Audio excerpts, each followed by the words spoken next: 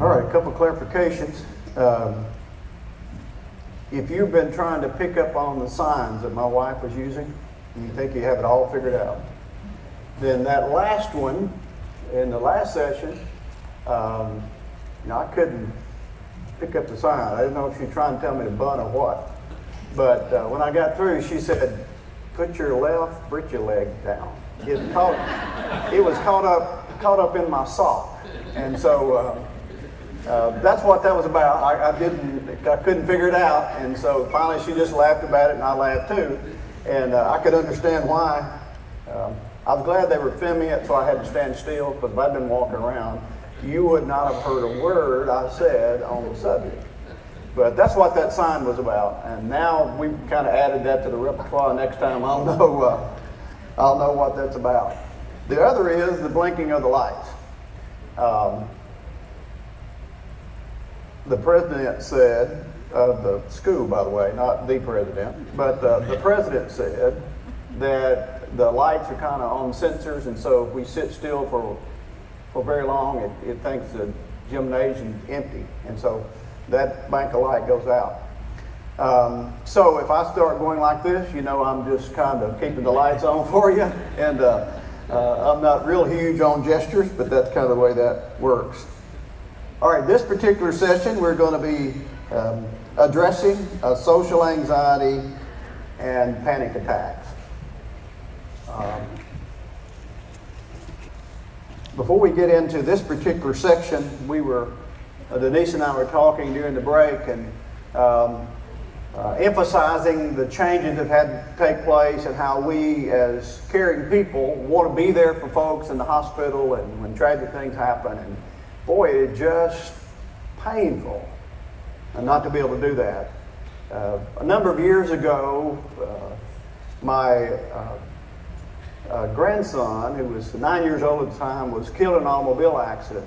And so he was flown to Grand Junction, Colorado, and my granddaughter was flown to Denver, Colorado, and so my grandson passed away, and so my son and I made it over to Denver. So we were there for weeks, and Neil and Kathy came by and kind of assessed things. You're just kind of dealing with what's next. You just waiting for the next doctor to come out and waiting for the next report on whether our granddaughter is going to live or not. But they kind of assessed things, and they brought in what we needed and provided it. That was just absolutely, unspeakably helpful. But you just can't make those decisions. You don't have the wherewithal to do it. And I'm not telling you that to feel sorry for us, because my grandson's okay. You and I are still struggling, but he's okay. That part I'm not emphasizing. Here's what I'm emphasizing is they, as Christians, were able to look the way we do, as caring people, as friends, to say, this needs to be taken care of, we'll take care of it. And it's just taken care of. We couldn't do that during COVID.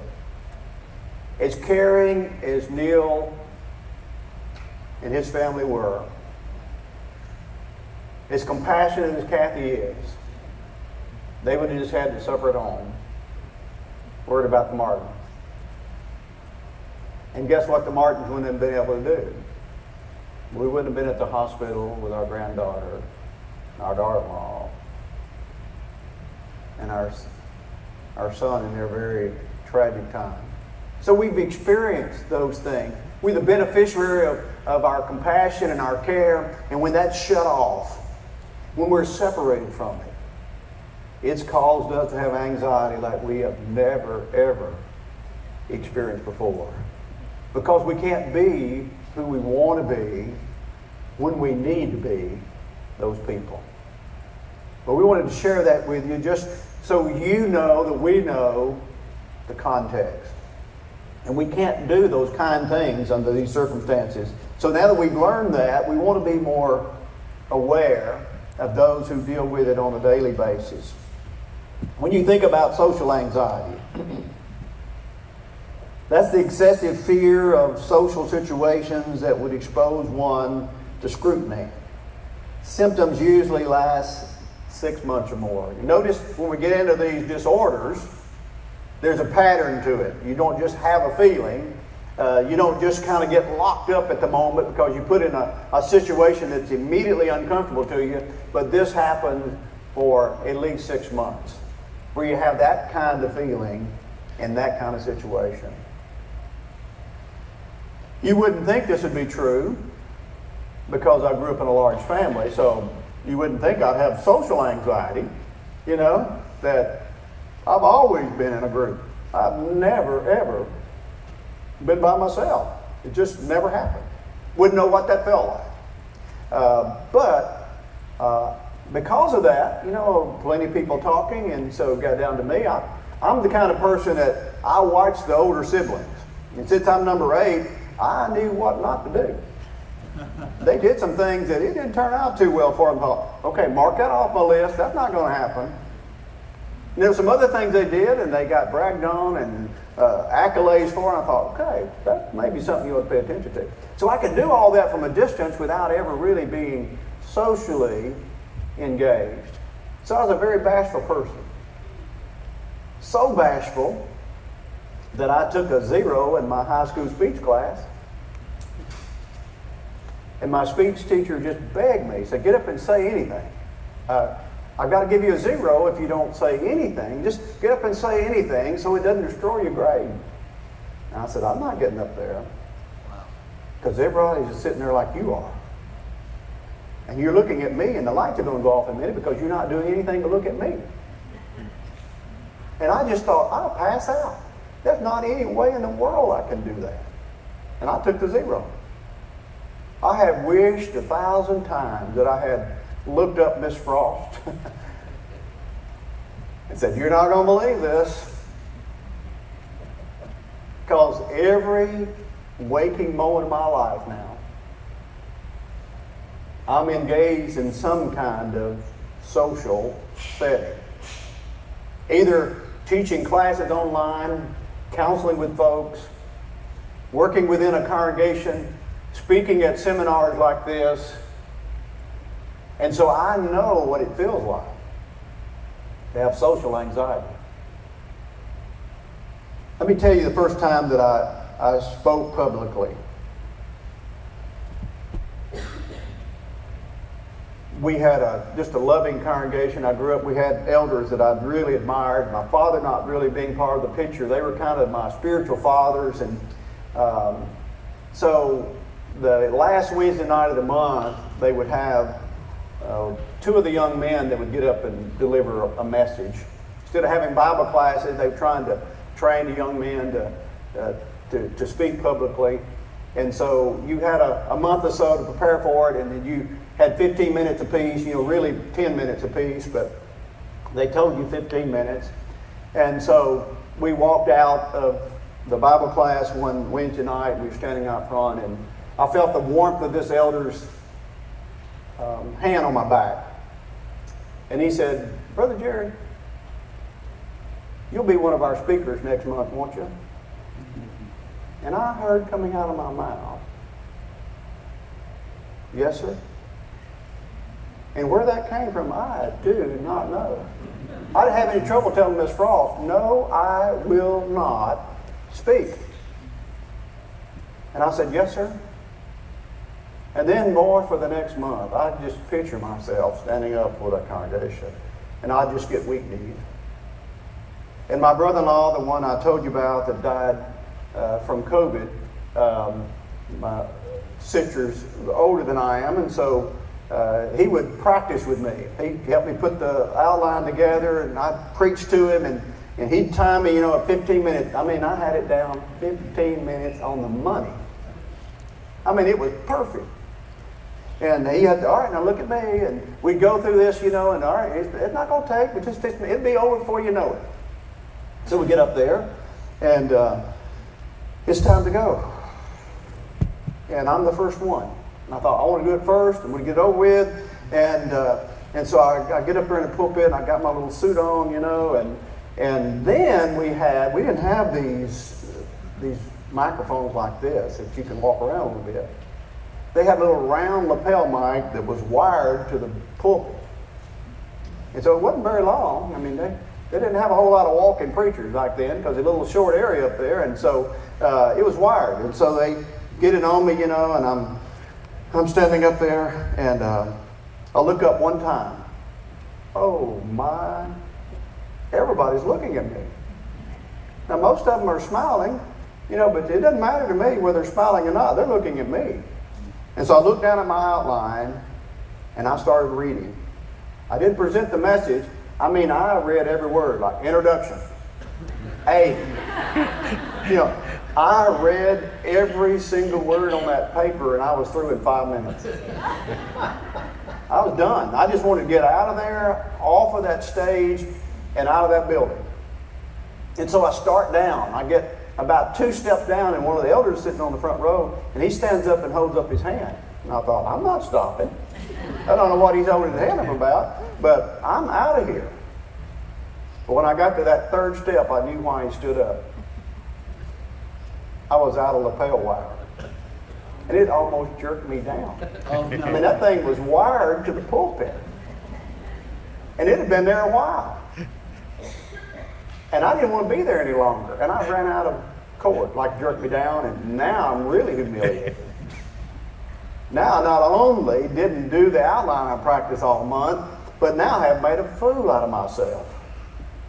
And they're very gentle, they get me unwound and stand me up enough, they can take it off of me. And you probably have noticed even while I'm speaking, even when we laugh, I light up like a candle. And now that I don't have any hair, if I get embarrassed, I am just red all over. And so I am so red all over my body, I can feel the sweat dripping off my fingers. And I thought, I know what will never, ever, ever, ever happen again. I am not going to be in a public setting. If I'd had my way, I'd been one of them back row sitters. You know what I mean? I'll come in when everybody's seated, and I'll leave before they get up. And I would have been a really good one of those at that moment. But they made me go to the back, because I was one of the 2 speakers, and we had to shake hands with everybody when they came out. And ladies, I say this honestly and kindly. I know you wouldn't purposely lie. But they came out and they worded it so they'd say, "We're so proud of you. We're so glad you're willing to do that, and you just stay after it. Oh, you make a good preacher one of these days." And after a while, you think, well, maybe. Yeah, it wasn't so bad after all. Nobody mentioned the microphone. They just said, "We're just so proud of you." And some of the little old ones get you by the cheek, and they just say, "You're just so sweet. We're so proud of you." That took a lot of courage. And I thought, yeah, it won't happen again. You don't have to worry about courage being used with me in that pulpit. And I'll tell you that story to put us in the context of this social anxiety. Well, I can tell you that brought it back to the surface. I didn't want to be in a crowd, and I sure wasn't going to speak in the presence of a crowd.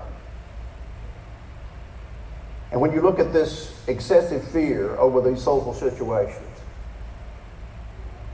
when you're told social distance, social distance, social distance, what does that sound like to you?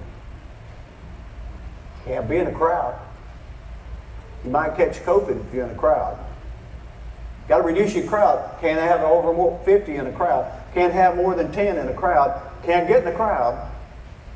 So people who've never, ever really experienced social anxiety, never had a fear of being gathered with folks, now there's that little question mark.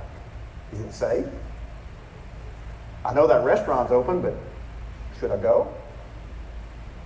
Well, if another family invites us, should we go with them? We're going to sit at the same table? You see the different mindset? Now you and I kind of relate to somebody that's conscious all the time. How many people are going to be there? How could I leave without being noticed if I'm not comfortable there? You see, people who struggle with social anxiety have to plan ahead of time. How do I get in and out? of the doctor's office when there are a lot of other people sitting around? How do I go to the grocery store when I might run into a number of people that I know? I counseled with a lady when I was in Memphis, and she had severe social anxiety. And we had to work on that for months and months. It turned into years. What would be very, very simple to you, she had to really plan ahead. And we had to start out with saying, well, just drive to the grocery store. And if you can get out and go in, wonderful. If you can't, just sit there in the parking lot and say, okay, the mayonnaise and mustard will be on this aisle, and the cereal's on this aisle, and you just, in your mind, you go in the store and you walk around and you purchase the items. And you make a list of those. As you're going to purchase those, you write down what aisle they're going to be on. And if you just can't do it, then you go back home and you get your daughter, got a teenage daughter, you get your daughter and you go back to the grocery store, you give her the list, you tell her what aisle those on, and she can go pick up the items for you. You think, that is ridiculous. Grocery store. Go get your groceries. But in her mind, she had that anxiety of, there are a lot of other people buying groceries, and they're going to ask me a question, and I'm going to have to engage, and I can't do that. And she'd paralyze her. I see her real often at functions when we share things together, or do when I go to Memphis. And she was able to master that. It took little baby steps of getting exposed to that feeling, working her way through, taking care of that matter in a way that she's ordered, she's planned, and she gets in and out. Even to the point where we got where we could say, she said, well, everybody in the area, everybody in the church shops there, and oh boy, and if they bring up the conversation, I just don't know what I'll do. And so we talk about what would you do? What might be something you could do to be polite and disengage and carry on the conversation in a more private setting. Now that was methodical. That was weeks of just walking through that so that she could practice on me to say, really good to see you. I have an appointment, and can we talk later? She wasn't lying. But you know what she did when she got home? I told you I'd run into him. She'd call me. She had an appointment to call me and say, this is what I experienced. And this is what I did about it. Now you and I say, well, man, I go to the grocery store. In fact, my wife and I call it our pantry. We're just a block from the grocery store. So we moved into the houses we're in. It belongs to the church. And so they had this little bitty pantry. I don't know if they just thought preachers weren't going to need much food or what, but there's a little bitty pantry. And the house we moved from in Alabama, had one of those walk-in, like little small Piggly Wiggly like pantries, And so she got this little small pantry. She said, I don't want to complain, but wow, I said, look at it this way. Notice the counselor coming out in me. I said, look at it this way. You need something? Just call me at the office. On my way home, I'll run by the pantry. We've got this huge pantry. It's called Brookshire's. And we've got everything you could imagine. You just say, could you run by the big pantry and pick up something for me? And so we worked that out. So that's not a big deal for us. We don't have that anxiety of saying, what if I ran into somebody and had to carry on the conversation, had to be social in the grocery store. But that lady did. Now, you and I know that every interaction we have, there's that little question mark. How many people are going to be there? You may even have that thought about this gathering in this seminar. Are the tables going to be spread out? All right, so-and-so's going to be there and they like to hug, and I ain't at the hugging mood yet. You know what I mean? I still like that social distance. My wife would tell you, She's not a hugger. And so during this pandemic, she's like, yes. You know, because she's a preacher's wife, and everybody like, oh, he loves you so much. And she's like, okay. And she's like, nobody can hug me. I can go anywhere I want to go. Nobody is going to hug me. In fact, I may just act like I'm going to hug them, see what they do. You know, it's one of those situations where she doesn't really warm up to that. Now, in case you're wondering, she doesn't mind me hugging her. You know, we have a really good relationship, so don't read anything into that. But she's just not a social person when it comes to that. But you can know those of us who are, and I'm one of 11, so you got hugged whether you wanted to or not. And so that's just the way it is in my family. And so I treat the spiritual family that way. You know, I'm a hugger. I usually get permission before I hug on folks, but I just saw a close friend of mine and I hugged him. That's who I am and what I do. But I will say, during this pandemic, I didn't. I shouldn't. And here's what I've noticed since those restrictions have been eased. We still are a little cautious about that. I watch people in Bible class, they move a chair over a little bit. And we don't have the ropes up anymore that separates the pews, but some of them sit there like you've got a rope up there. Why is that? Social distance, social anxiety, this fear of being in a crowd. Now we understand. Now we say, yeah, but you know, we've been told not to. Well, their minds have told them not to. That's been programmed into them, like you can't survive there. Boy, you're gonna find yourself over your head if you get in a crowd now. All of a sudden people are gonna start asking you questions and you're gonna be ill prepared to do that. And so if that happens over a 6-month period of time, that fear is out of proportion to the actual threat posed by the social situation. When counseling with folks, I don't start with this, but somewhere during the counseling, we get to the point and I'll say, okay, worst case scenario. You run into that person, multiple people at the grocery store. What's the worst that could happen?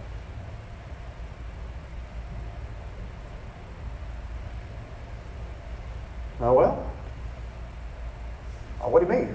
What's the worst that could happen? Well, you're afraid of that. That causes you great anxiety. What do you think will happen? And sometimes they find it difficult to say, well, this would happen. And sometimes they say, oh, I just die. I say, would you? I think I would. I mean, you just physically die? Well, probably not physically die, but I wish I was dead. Somebody better move back there. The light went out. And I know when you go to sleep now, when you get really still, the light's going to go off, and I'm going to get louder. Just be ready for it. I'm going to move this up to my first chin. And so you'll know I'm focused on you. And so we work through that. And then say, well, I wouldn't physically die. Then what would happen? Well, I'd just break out in sweat. Okay. If you break out in sweat, they'd see the sweat. I guarantee they'd see it'd be dripping off my nose. I'd be so anxious. Say, well, can you carry a handkerchief with you? Maybe that we'll just take care of that. We work through that little by little. Now you and I know it can be a little bit of a struggle to walk into a gathering like this and just sit down next to a person and have conversation. They want to shake hands with you. Well, you know, we've kind of been waving for a few months. We at least back to the fist bump, but I'm not really to the full handshake yet. I mean, we have really had that experience, haven't we? We're kind of at the point in my congregation where I didn't even try to shake hands or anything. We just had it built in where we know we're here and why we're here and we're glad we're here and we're not going to have that contact because we don't want to endanger each other, and we just did that. Now, you know, some people just can't wait to shake hands with you, and other people kind of wave at you. If you start shaking hands with them, they're like, oh, you know, don't want to go there yet. Well, that's okay. What that tells me is now you know what social anxiety feels like. So let's take that understanding and say, boy, I am going to be more empathetic to people who have to really work through this every day, because I'm having to work through this. And I want to make sure that I don't ever abandon anybody like that that needs somebody to keep that distance and yet be connected to them. And not make fun of them, but participate with them. And maybe build up enough relationship with them that you can go shopping with them. And you can kind of be that buffer so that they don't get caught and don't have to carry on that conversation. So that's the social anxiety part. And there's 15 million adults of men and women who are affected by social anxieties. That's a big chunk of folks, isn't it?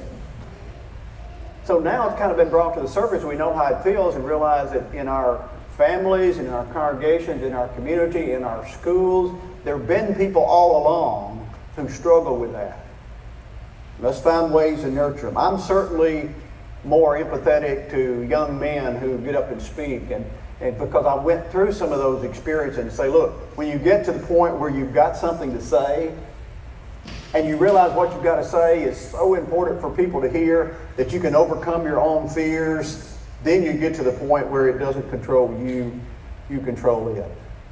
I still have to prepare myself to deal with it. But you need to have this discussion with me this weekend. And you can't do that if I'm not present with you. If you didn't overcome your fears of being assembled, and if I didn't overcome my fear of getting up and speaking to a crowd, then we couldn't have this discussion. Panic attacks are something maybe you've never experienced. But notice when we say panic disorder, we're talking again about a pattern, an abrupt surge of intense fear or discomfort that reaches a peak within minutes. And this is a repeated pattern. It happens over a period of time. It's paralyzing. You see, the heart starts pounding and you start sweating and shaking, and you have shortness of breath and choking and chest pains and nausea and dizziness and chills and numbness and tingling, derealization, fear of losing control or dying.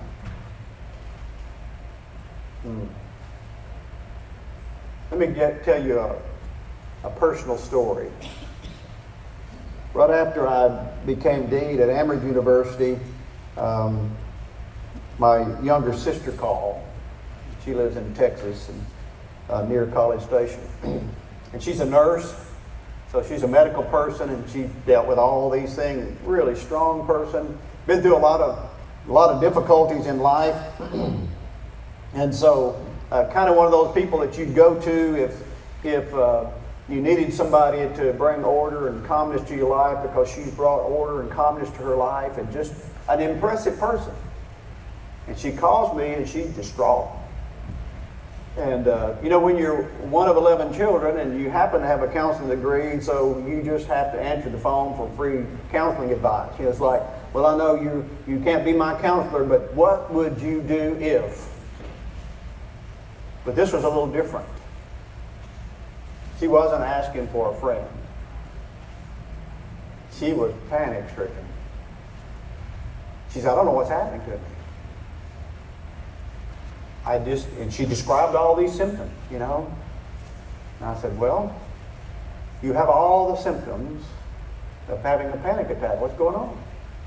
Nothing going on abnormal in her marriage, nothing abnormal going on in her family. She was a school counselor, nothing abnormal going on in school other than the normal kind of crisis situation that go on, but she's handled hundreds and hundreds of those. They had to call the ambulance 3 times. Thought she'd die. So here's what we had to do. I said, look, that's not you. That's not normally how you respond, but you have all the symptoms. And so what happens when people have a panic attack? Their adrenal gland dumps all this adrenaline in, and it's supposed to be used for you to run from danger. Or if you're backed in the corner, just to fight your way out. I mean, it's dumped and you got to use it. But if it gets dumped when there's no crises, and your body's trying to process that and there's no fear or no danger to run from, there's no one standing there that you need to fight. Your body's trying to process all that adrenaline, and it feels like it's going to bust out of your chest. So you think you're having a heart attack.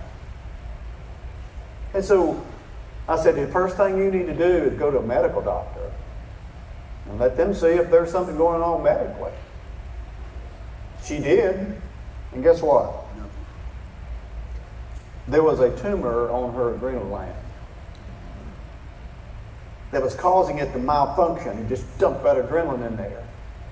And all of a sudden, she had all those symptoms. Now, if you didn't try to process that and try to say, what's the best for this person? You might want to be, I'll be the best counselor in the world. My sister's going to be impressed. Like, here's what we do to handle panic attacks. So let's take some breathing exercises. Oh, sit with your feet on. And I'm not making fun of that. I'm just saying, if you didn't pay attention, you'd be trying to do those things you think you need to do, even from a professional standpoint, and you'd be ignoring what's really going on. But I might say you put both your feet on the floor, you sit up straight, you have your back straight, you just close your eyes and take a deep breath. She would have thrown a phone through the TV or something at me. They'll be telling me to calm down. I'm telling you, I'm dying of a heart attack. So I did tell you, here's some things you can do. Just think it through. And so they had a medical doctor, and they got an appointment early the next morning. They went in, and they were able to discover through x-rays and teargrams and those kind of things, there is a small tumor on the adrenal gland. Went in, did surgery, removed the tumor. It was benign. No more panic attacks. But if a person has those feelings and all the medical things have been eliminated, and here's a psychological fear that gets triggered and that adrenaline gets dumped and they have all these symptoms. I had a client in Alabama who's had been molested as a child. So there's certain terms that could be said, certain behaviors from people, because she had an uncle who molested her. And there were certain approaches that he would make to her and kind of grooming her for his pleasure. So if anybody were polite in that way, totally innocently polite, in telling her she was pretty or any of the common terms that her uncle would have used, she'd have a panic attack. All these symptoms you're talking about. Sometimes in session. Just trying to go back and put that in a right perspective and say, look, you're not that child anymore. You're a grown woman. Do not let your uncle molest you anymore. Don't give him another day of your life. But you see, you can't just tell her that. Look, he can't get to you now. She'd experienced that, and boy, there would be triggers. And her husband's like, hey, I don't know what to do. You know, boy, sometime when I'm thinking I'm just embracing her and comforting her, it just sends her into a panic attack. And she really thought she'd died. And the last time she had one in my presence, he called me from the parking lot and said, you got to come out here. She was in the midst of a panic attack. Just coming to the session, we'd gotten to a particular stage in the session. She knew what her homework had been processed. She knew we were going to talk about that, and just about to open the car door, and all the symptoms flooded her. I had to go and get her husband to let the window down and just visit with her through the window. Work our way through it. See, I've never really bodily, physically had that experience. Most of us haven't. But boy, with the 24/7 news cycle of the dangers out there, everybody might die. Where nobody's safe. Well, you can't go anywhere. Boy, if you go to the hospital, it's likely you're going to be put on a vent and you're not coming back. And it was just bombarding us. You know what happened to a lot of people who had never, ever experienced any of these symptoms before? They had panic attacks. I had preachers, elders, preachers' wives, the elders' wives, experience these things because it's just so overwhelming. And they thought, what would happen to my kids if something happened to me? Well, we would all ask that question somewhere along the way, but that was a constant question to them.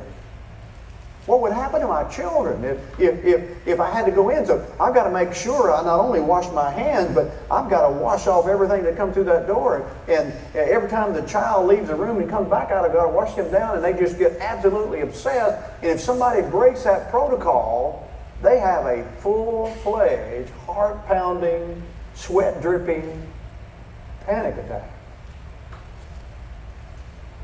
Now, we know how it feels, don't we? Now we've either experienced it ourselves or we've sat next to people that we've always admired who seem to have it all together, who now think they're dying. And particularly if they had any of the symptoms of COVID. What do you think happened to them? Oh my, I didn't taste that blackberry cobbler when I just took that bite.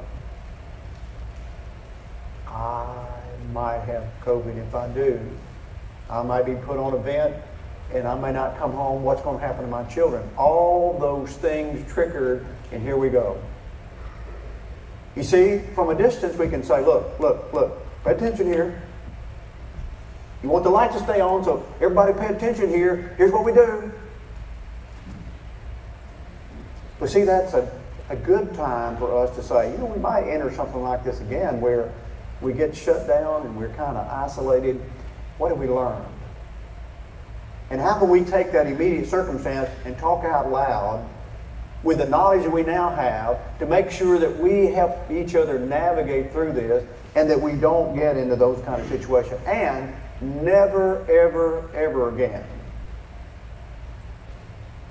make light of anyone who has a panic attack. It's embarrassing for them. If they have a full-fledged meltdown out in the foyer because somebody mentioned something about their loved one who was killed in some tragic way, and all of a sudden, you know, they're laying out on the floor and we're having to call an ambulance. It's like, well, that's just excessive, isn't it? They need to get a life and pull themselves together, shouldn't they? Now I hope we understand that these are real symptoms. And yes, they can be addressed and they should be addressed. Sometimes they can be addressed with therapy. Sometimes they have to be addressed with medication. We'll talk about that a little bit more later. But 19 million adults suffer from a specific phobia of some sort. And usually it began at an early age. It's not unusual, I should say, for someone maybe the age of 7 to experience something, and from then on there's this phobia they have, and when that's triggered, these symptoms appear. May you and I be more empathetic to say, I want to just have a conversation with them when they collect themselves. When we're just having each other in each other's home, just say, look, you don't have to share your private business with me, but if there's some way that I could be of assistance, if there's some way that you could give me some knowledge that would help you and prevent that from happening, or if it is happening, for me to be there for you, how would I do that? Don't assume you know how to do that. But now we ought to know, we ought to be available for that. To be able to help them deal with that psychological moment in our life. My sister is highly functioning. Hasn't had any more panic attacks since the tumor was removed. But boy, is she empathetic to any of her patients that suffers with panic attacks, with panic disorder. She tunes in. She is patient, kind, present in those things. It's important for us to recognize that. I thought the picture on the screen kind of captured it.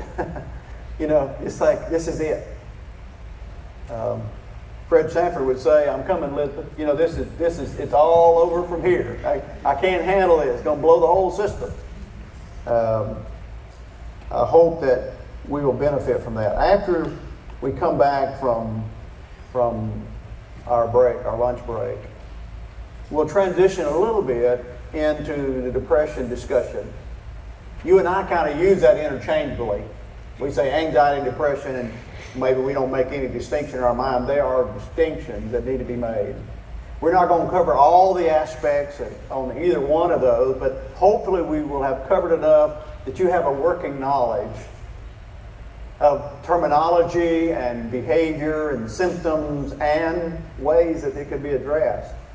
It would make us better husbands and wives and better parents and better siblings and better neighbors and friends and just better people, because we've learned some valuable things and we're never going back. We're never going to isolate ourselves again. We're never going to look at people from a distance and say, well, that's really sad. We're going to say, hey, I've lived in that environment. I know how that feels. And I want them to know they will never, ever be alone in that experience again. I'll be present. And as uncomfortable as it is for all of us, we're going to share that discomfort so that we come through it okay. Appreciate your attentive nature. You kept the lights on almost the whole time this time.